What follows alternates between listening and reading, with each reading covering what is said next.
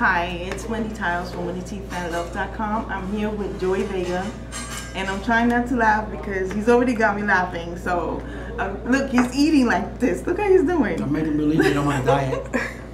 He's making believe he's on a diet. We're here in Freehold, New Jersey. We're at Trevi's Pizzeria. It's a local place that we love.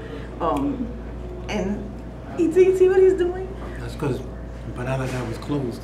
So Joey just got back from being with Mark in Vegas and celebrating somewhat his birthday in Vegas. They never mentioned mine, which was a week before. They never said anything. Listen, they never mentioned mine either. And I went all the way to Vegas to see him, so on my birthday. But that's okay. We're here and we're with Joey. And Joey's got a lot of things going on, so I really wanted to catch Joey because I can't believe you got me. I can't believe I got you. I've been trying to. I can't believe. I'm sitting down. It's true because I've been trying to interview Joey for quite some time now, and I'm so happy that you're here. Joey's gonna have his show, his sold out show at the Comic Strip on Friday.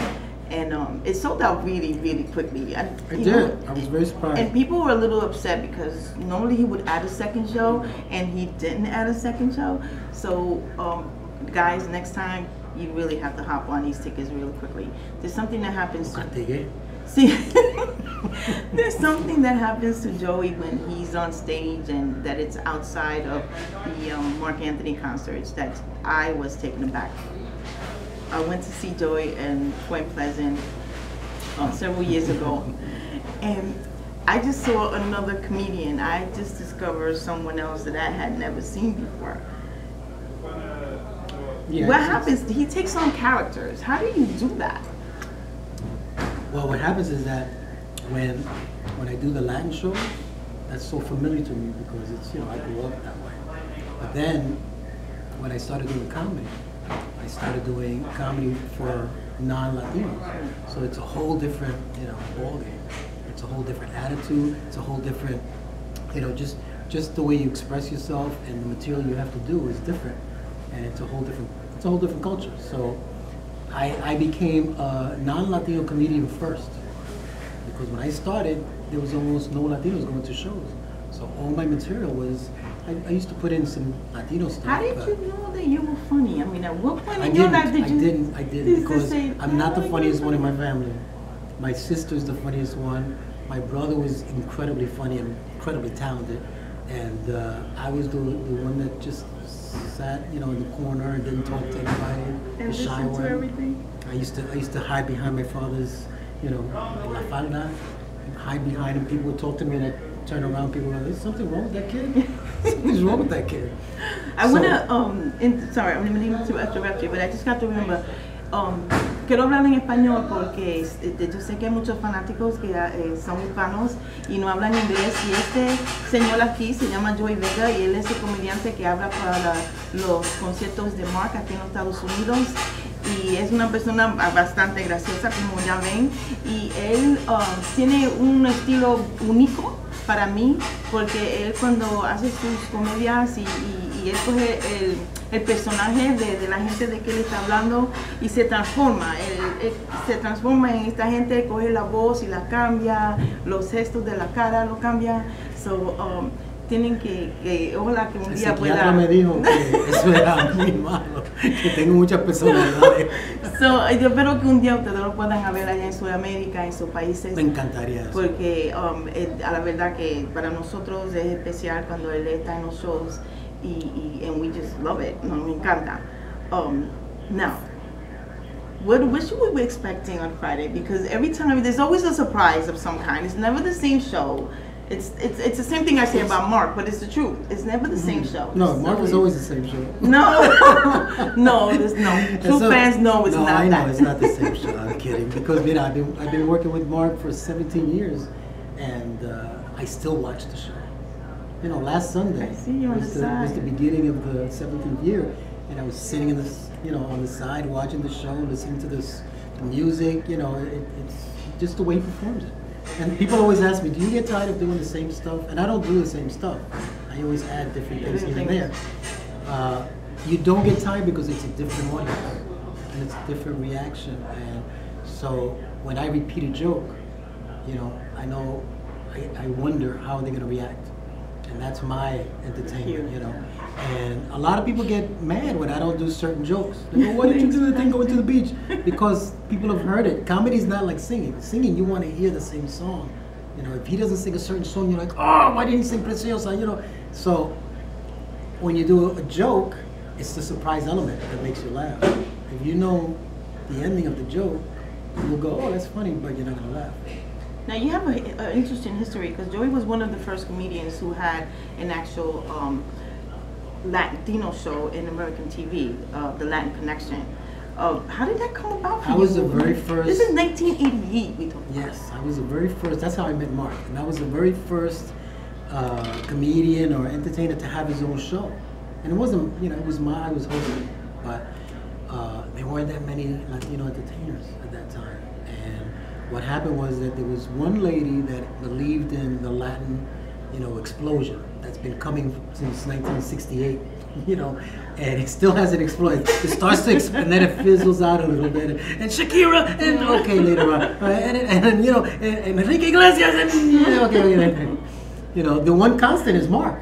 You know, the one constant is Mark. You know, he's been there, and he's not, hasn't fizzled out. He hasn't even reached his peak, you know. But how it came about was that there was a lady that believed in Latin explosion, and she was looking for someone that was a New York type, funny, regular guy, you know, had to be a comedian, and there weren't that many comedians back then, I'll be honest. And they had a lot of models that tried out for it. And when I saw these guys, I was like, oh, I'm never gonna get this. These guys were 6 feet tall and flaquito, and, you know, but they didn't have any real personality, you know, for the TV. Yeah, so that's how I got it. You know, it's just they saw me. I was at the right place at the right time. That's awesome. And Joey has done several movies as well. So Joey's a full actor, and now you can see that when he does the shows, when he takes on these personalities, you can tell like he's a real actor. They had a Joe Vega festival. All the movies that I've done, the TV shows, and it lasted about 3 minutes. No, he's been in several movies. He's been in several movies, and you have a special movie that most people don't talk about. Nobody ever hears about that movie. It's a movie with Mark, East Side Story, which I happen to love. And it's a movie that Mark did when he was very young. And not even Mark mentions it. He doesn't mention it, I know. But us true fans know about it. So, but Joey's in it. He's the DJ on it. He's the DJ, yes. Because Mark wanted me to be the DJ. He wanted me to be the MC at the club. And Ralph Mercado got that part because, you know, the connection with Maldonado and all that. But Mark was mad. He was like, Joey Vega should be the MC. And I'm like, I don't care. By the way, Maldonado, are you out there? I still haven't got paid for that movie. But it was fun, you know. Mark said, "No, you got to be in it. You got to be in it." So I played the DJ. But it's a cute movie. It's a whole Latin. Iri Chacon, Danny Rivera, Chrissy Ice, I believe, is the Cynthia. What's her name? Girl. Oh my God. Oh my God, I can't remember her name. I'm sorry, but again, it's a cute Karina. movie. Karina was the girl. So there you go, Karina. I'm sorry. I mentioned this like every freestyle artist that I think of. Right? I'm sorry. Johnny O was the no, he wasn't. No. But again, it's a cute movie. If you guys can find it, just find it because you're gonna love it. You can get it on Amazon. But Joey also was one of the writers for the George Lopez show, and we just found it interesting because not only was he the writer, but he would have segments also, and he would go out in LA and talk to fans. Because I follow you. What do you mean I don't know that? I looked at everything. I'm good at this stuff. Yeah. She should be a detective. Yeah, I used to go on the street and do interviews. Yeah. He would do the interviews, and they would have small skits, and it was just adorable. I mean, it was just a lot of fun to be able to see Latinos doing what we love. It's just, we love to laugh and we love music, and to have that on national television every night, it was awesome fun. It was great, and the only thing that bothered me is that I was the only Latino writer on the George Lopez show, and he wanted to have a Latin theme, and he did, and he had a lot of Latino, entertainers on there, And I almost didn't get the job because the executive producer did not want me. Oh, wow. And the head writer said, I need Joey on the show. I need him on the show. And I was the one that wrote most jokes for George. And I was the one that sat in the room with George and went over the jokes. So, and George is a great talent. So can we talk about like the time when Jennifer Lopez came on the show and she did a skit? I mean, she opened up the show. Were you involved in that process as well? They asked me. They said, you know, Jennifer, you know, Mark, what should we do? And I didn't know. I'm like, I don't know. Maybe since it's G-Lo, right? Because it was George Lopez and J-Lo, and they had a big thing in the background that said G-Lo. And so what about if Jennifer hijacks the opening and she does the stand-up? And they said, you think she'll do it? Or I don't know. Let's ask. So we asked her. We went through Benny Medina, and they said, yeah, okay. And I said, listen, I'll tutor you. So I tutored her, and let me tell you, if you're not a Jennifer Lopez fan, you should be a Jennifer Lopez fan, because she is the hardest working performer I've ever met. I love her. I've ever met. I mean, if I told her do it 18 times, she would do it 18 times. If I told her do it this way, she would do it this way. We sat for 2 days, and she learned how to do stand-up. No, I've seen her work. I went to a taping she was doing for some London show, and you know, she's a perfectionist when it comes to her art, and she was just practicing everything. She wanted to make sure that everything was right, and it was a small intimate studio out in New York City, and I got to see firsthand her, you know, her magic, because it's magic to me what she does. She's a hard worker, and she's not afraid to say, I don't know that. How do you do that? You know, she's not afraid. If I would tell her do it again, she wouldn't go, okay, I got it. Oh, yeah. No, I'm tired. No, she would just do it and do it and do it. When she went on that stage, she was a stand-up comedian. She was great. Yes. I'm telling you, we were nuts with the show, because we were surprised that like she didn't miss a beat, and that's the thing about it. Timing, everything. She knew where to go, how to gesture. She knew everything, and that's something that takes years to learn. And she had 2 days to rehearse. She had 2 days, and you know, and I went through it with her, and she executed it. Yeah. And I had somebody else that I taught, and you know, he thought I got it, and then he didn't do as well. We're not going to mention any names. No, I'm not going to mention any names. We're not going to mention any names. But I know that Joey's working on a special project, and I want him to talk about it a little bit, because I want to know everything, basically. Well, I can't tell you everything, but it's for a major company, and I want to do one in Spanglish, and I want to do one in English, because I'm going to conquer the whole market. Okay, within the next few years, I want all the Americanos, the white people, to go, oh, Joey Vega, and I want all the Latinos to go, oh, Joey Vega, and I want them to be confused. So Joey, come to the show. Joey está diciendo que él está haciendo un proyecto especial. En ese proyecto especial, él quiere hacer esos shows de dos maneras. Lo quiere hacer en inglés y lo quiere hacer también en lo que nosotros decimos Spanglish, que viene siendo una combinación de inglés y español, que es lo que yo hablo most of the time. Yo también, everybody does. So, va a ser algo especial definitivamente, because it's that time. It's that time for you, and it's that time for us to see you in that element. It's that time for me, because time is running out.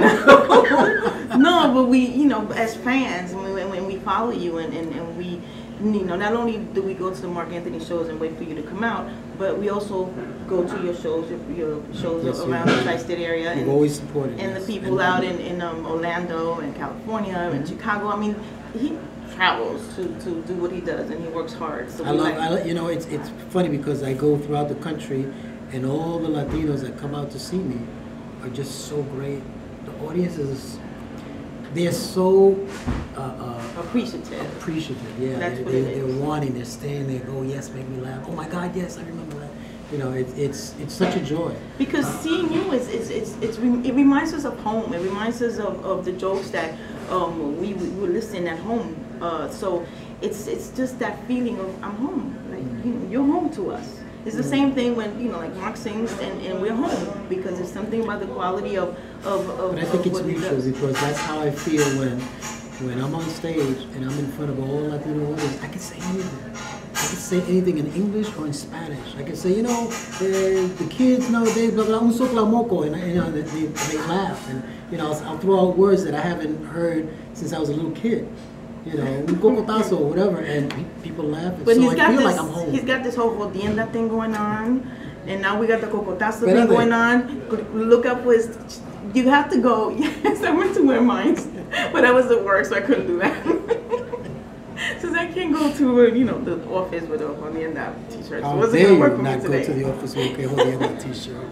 But you know, we all love it, we all follow it, and the thing about Joey that I really am so intrigued with it, because it's not only the men, it's like the women are into him, the men are into him, and it's just like, there he comes, like when if you guys are gonna go for the first time at the comic strip on Friday, you're gonna see what I'm talking about, where he's just like, everybody's into it, and it's beautiful to see, Joey. Yeah, it really is. I don't know if you understand what we see, what we feel. No, because I understand it, because that's how I feel. Yeah. It just gives me, you know, I've been opening for Mark forever, and they come see me.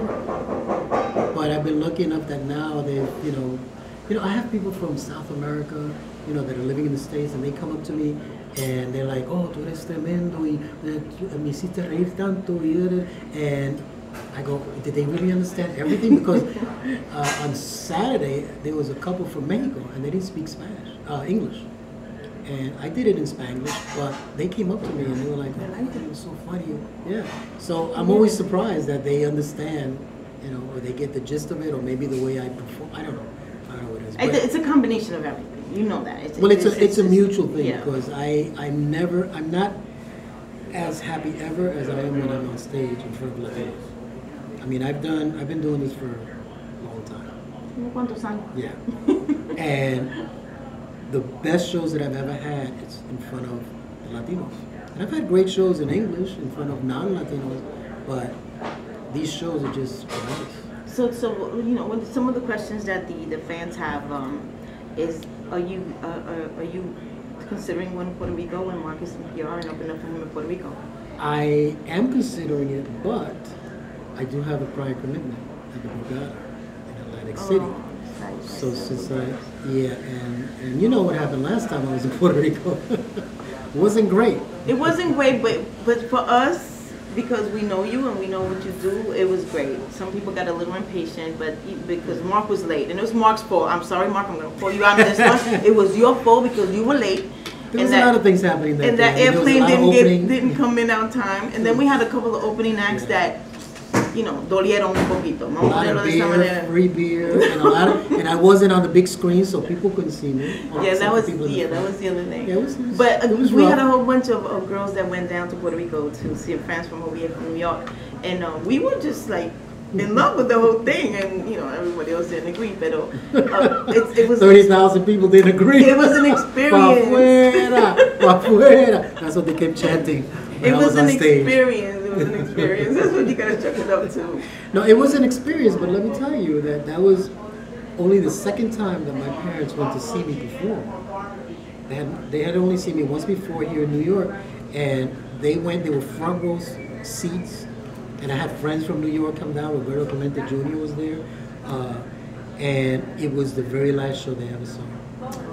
And then they passed away. I think I killed them. Stop! But yeah, it was the very last show they saw. My father was feeble by then. He was in a but you know, they still love you regardless. So, and they know that most of us appreciate what you do. So I'm pretty sure that they are really. But it did leave a bad, you know, a bad feeling. I didn't want to go back to Puerto Rico to perform for a long time. And then Chris Rock called me one day and he said, "I'm performing in Puerto Rico. I want you to come." And I said no. And I told him no maybe 5 or 6 times. And he kept calling me. He said, "No, you have to come and vindicate yourself, and it's going to be great." And it was. It was fantastic. The people at that show was maybe 5,000 people. One of the best shows I've ever had. One of the best shows he's ever had. So you got to do it again. I'm encouraging you to do it again. I don't know if it's going to be this year, because if I get out of the Borgata thing and I don't know how they're going to feel about it, and I don't want to burn that bridge. If it's meant to be, it will be. Yeah. You know, that's just the way things are. So it's going to be good. I have a couple of rapid questions for you because the bonus round. It's the bonus round. The lightning round. It's the bonus round. What is your favorite place? Like, where is your favorite place at? To perform. Anything. Your favorite place. Perform.